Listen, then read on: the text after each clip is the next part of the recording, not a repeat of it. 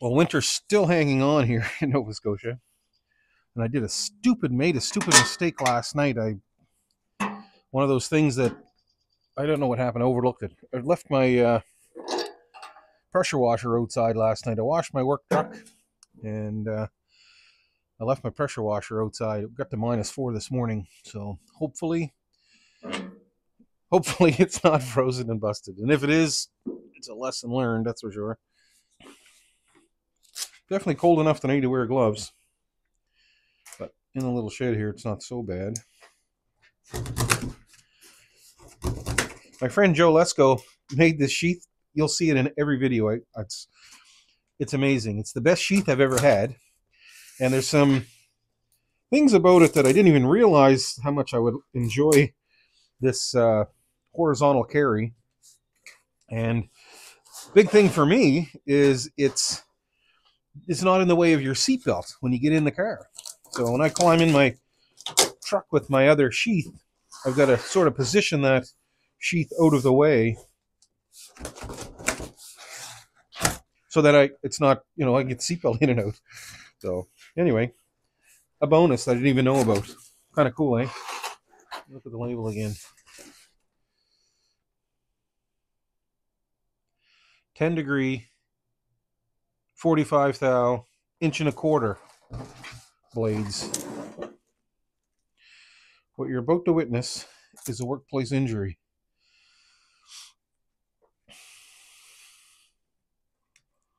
Hopefully not.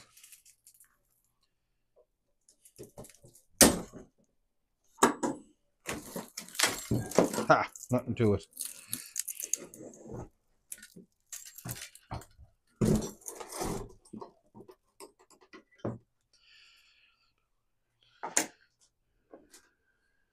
Now, I do have new blades on the wall over there. But we're going to take one right out of the bottom of this stack. Like that.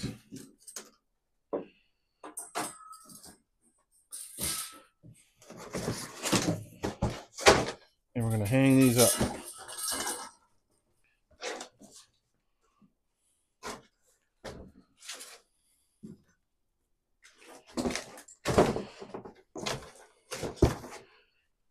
Now my sawmill takes a 158-inch blade,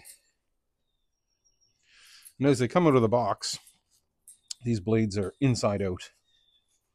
So I have to turn them, which is no big issue at all. I just step on the bottom of it so that the teeth roll away from the concrete, give it a little flip.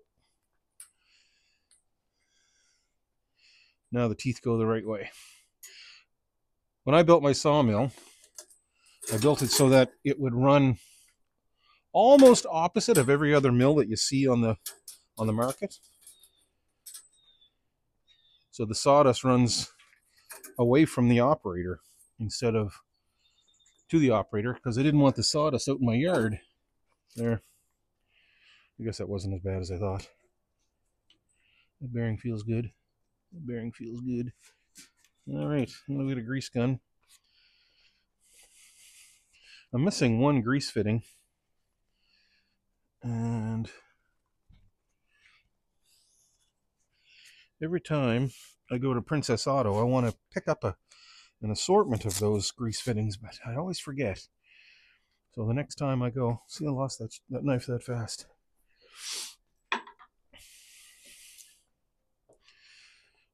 Now it's habitual for me to pull that knife out of the horizontal sheath, not like it was.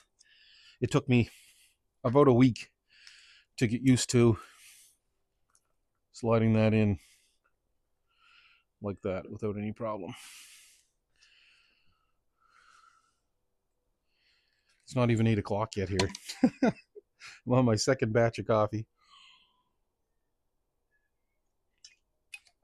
I know I talk too much, and I'm reminded of that almost every video. So I clean off all the grease fittings.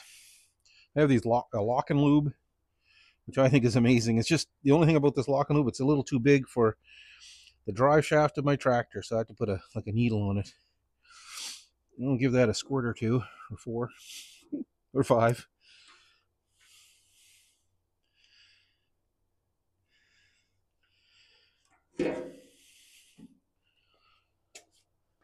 this fellow in here is a little tricky.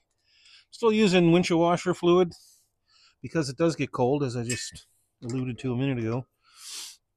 I don't want my blade lube system to freeze up, so I run a little bit of windshield washer fluid year round, just enough to break the surface tension in the water. This is a Craftsman, Sears Craftsman wrench.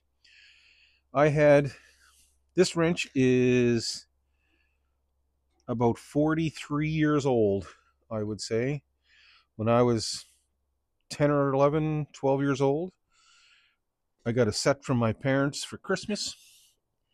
And this was one of the wrenches that was in that kit. I still have the sockets. I still use them today. And this little 5/16 wrench, I think I got the whole set right up to 1 1/4 inches or something like that. It would have been a big set for a kid. At that time, I was racing go-karts. And I was traveling with my dad all over the place. We had some good sponsors. My uncle owned a trucking company at that time, and he paid for me to travel all over the place.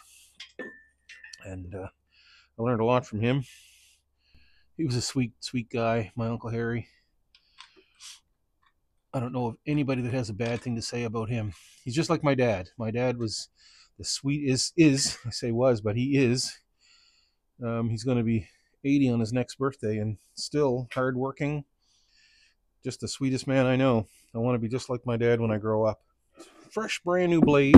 I got a list here beside me. We're going to go through that list and see what makes sense. I've got my truck over here parked to receive the lumber because this is an order I'm going to deliver. I don't really have, and I don't like, actually, I know this might sound selfish, but I don't like too much anyway, customer pickup. And the reason is it never fails. Somebody says they're coming at 3 o'clock and it's 20 after 3 or 3:30 and my next job has been foiled. So I'll offer delivery, charge a little tiny bit for that delivery, enough to cover my fuel. Price of fuel's going down here. Diesel's going down anyway. I don't use anything very much with gasoline. This runs gasoline, but uses such a little amount. I would go through 20 liters in 2 full days of milling. Full days, 8-hour days of milling. So not enough to even consider worrying about. The mud wasps have made a little nest in the bottom of the evaporative emissions hose. I'm going to cut that off. Cut a little inch off of that, just so that engine can breathe. Yeah, there's the little critter right there.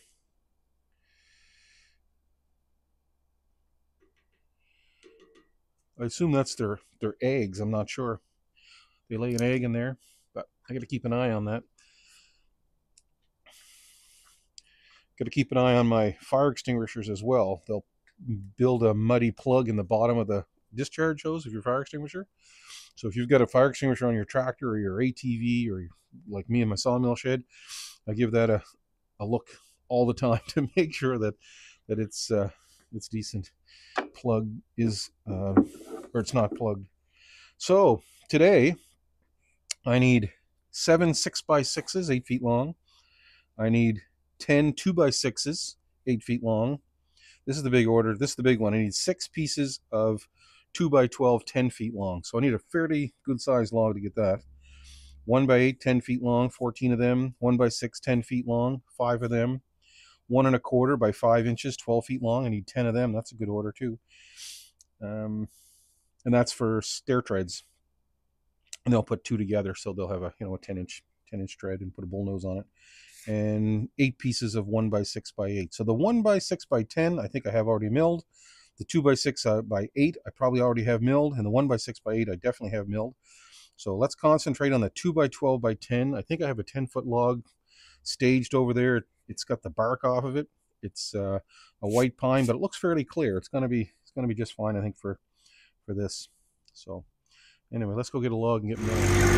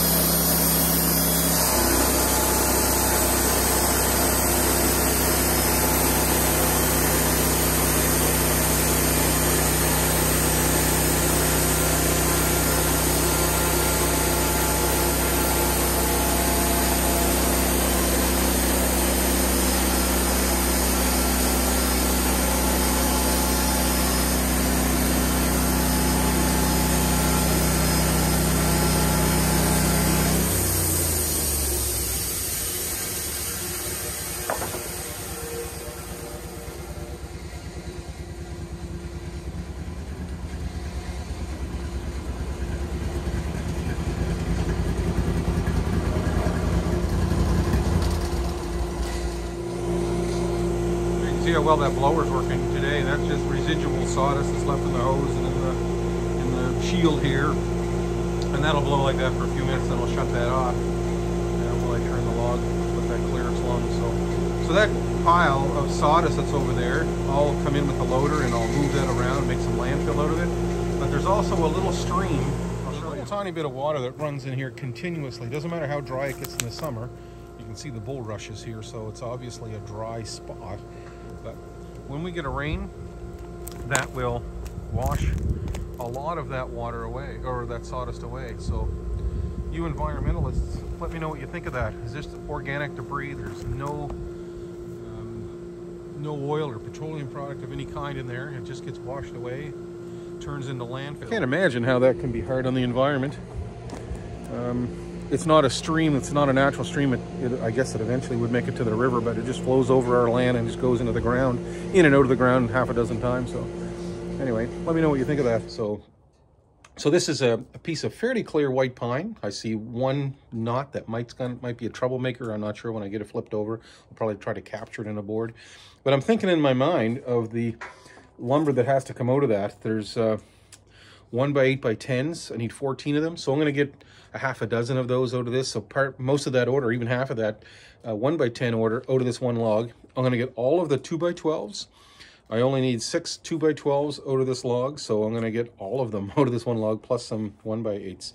So I'm pretty happy with that. And then we're going to find 7 logs that make 8-foot 6 by 6s after this. So I'm going to turn this log. You can see it's heavy. It's about a 1,200-pound log. That's all my tractor can lift.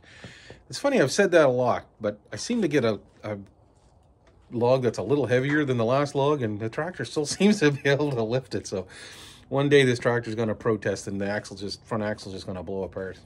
I wouldn't lift that log without the backhoe on. It needs that extra bit of ballast. So anyway, I'm going to turn this log, and we're at a 12-inch height. So I'm going to turn that 90 degrees, and I double checked it with my square to make sure that my backstops are perfectly square, and they are. I'm thrilled with how this mill stays in adjustment for the abuse it takes dropping logs and flipping logs, and you know, that's a hard slam. But I have a bunk, a very substantial bunk every 30 inches to catch the weight of the log.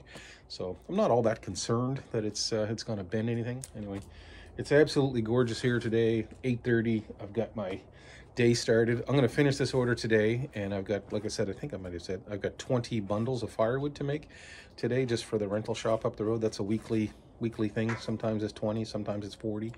Sometimes it's 10, but he restocks back up usually for the weekend. So, and I've got some dry softwood, and you've seen me split some of that oversized hardwood, which has been cut for a year. So I'll rob some bits of firewood out of that. So this is gonna be a long video, and if you stayed this long in the video, you get a prize. I have no idea what that'll be, but we'll figure something out. Maybe if you came here, I'd give you a free bag of sawdust or something. Got lots to go around. All right, back to work.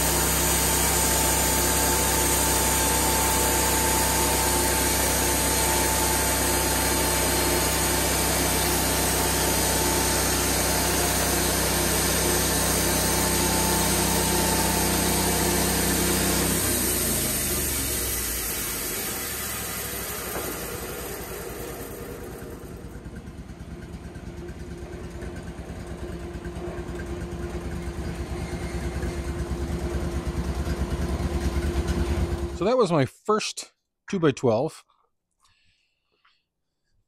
off of that cant.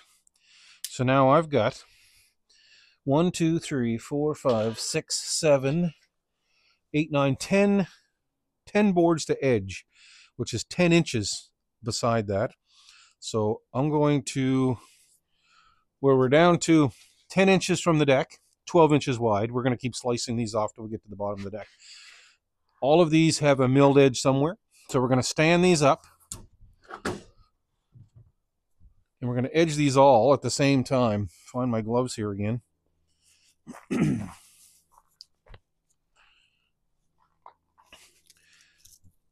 And I'll probably edge all of them at 11 inches and see what happens, because I don't want to start cutting into my 10-inch cant, obviously, because I don't want to ruin the chances of me getting more 2x12s out of this. So put the milled edge down. The milled edge down. Might be able to do 12-inch. We'll see what a 12-inch does. Going to end up with 1x8 out of the end of all of this. There's one without a milled edge. And here's one without a milled edge. You see these, lumber looks like rippled potato chips, and I don't like that look. I like much smoother lumber. So this blade must have a tooth that's out of set, which is unfortunate. And that's out of set right from the get-go, right from the factory. So we want to stand these up, but it's not as critical that they're all perfectly straight as it would be if you had a 2-inch piece. There we go. And the reason is the edge not going to matter, especially if you're making siding. I wouldn't be all that fussy about making sure they were perpendicular to the bunk, but make them as straight as you can get them, obviously.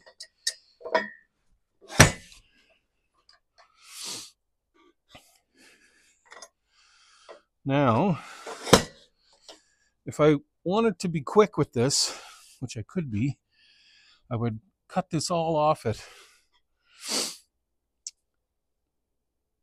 looks like about, if I just did a 10-inch cut all these off at 10 inch, throw the edges away, flip them all upside down, and then cut my next 2x12 off at 8 inches, that would make everything here 8 inches. Some of them are going to be 6 inches because there's just not enough meat in them to get 8 inches, but I'll get enough of them. I'll bet you I'll get 6 or 7 out of it. Yeah, so the next thing I need to do, obviously, is open up the throat on my saw, because we've got 1, 2, 3, 4, 5, 6, 7, 8, 9, 10, 11. We got 23 inches we got to cut through. So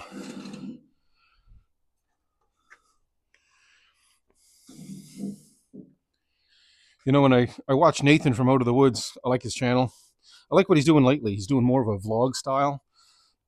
What's going on in his life with his chickens and his cats and tractors and excavators and that kind of business. But when I see him mill his lumber all comes out looking like this wavy, not even sure what it, like rippled potato chips. And to me, that's disappointing. I'd be a bit disappointed in that if I was buying that lumber. So I don't want my lumber to look like his lumber. I'm yelling at the camera, yelling at the TV when I watch his videos, like speed up or slow down or check your set or do something different. So, but anyway, he's got a method behind his madness. He's been at it a long time. So, although I think I've cut way more board feet than he has, even though he's got an $85,000 mill, I think that I've cut more lumber than him. I think he's more of in the YouTube creator more than he is a lumber creator, and I'm still a lumber creator that dabbles on YouTube. So maybe at some point that the tables will turn. But anyway, pitter patter.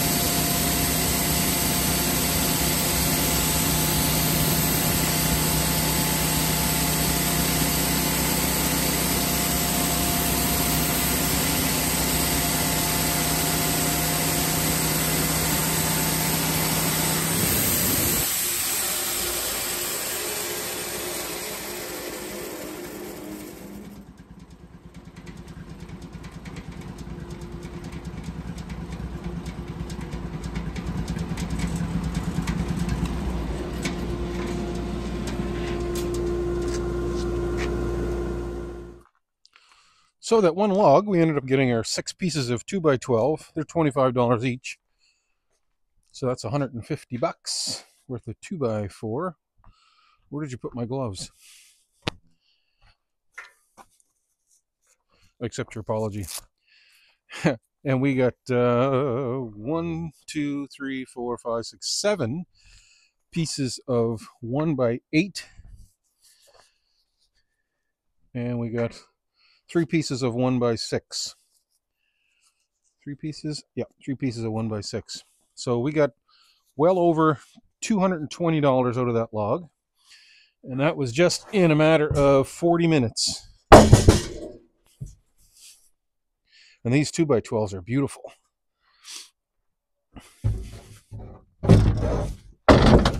I was worried about one big knot that was in it, but it turned into be something I didn't need to worry about.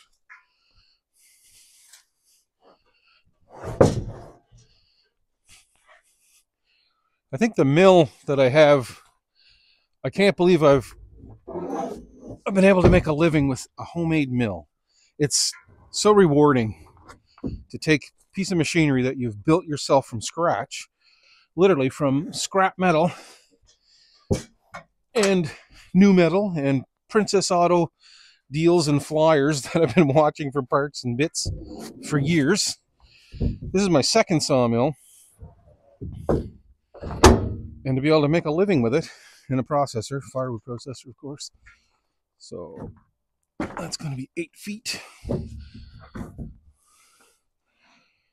Might put that one in my pile. It's got a few bug holes in it.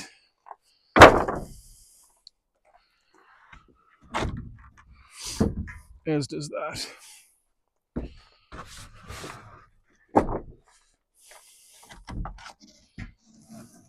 That's a nice one.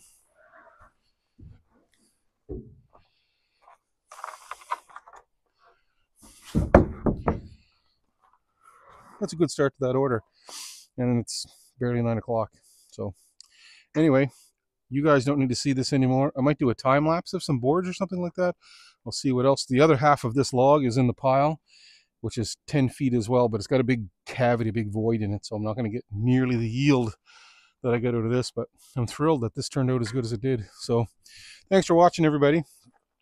Don't forget to subscribe. Remember, I'm on this kick to try to get my channel snuck into the algorithm somehow, and I'd appreciate it if you guys would show me the love. So have a great weekend, everybody.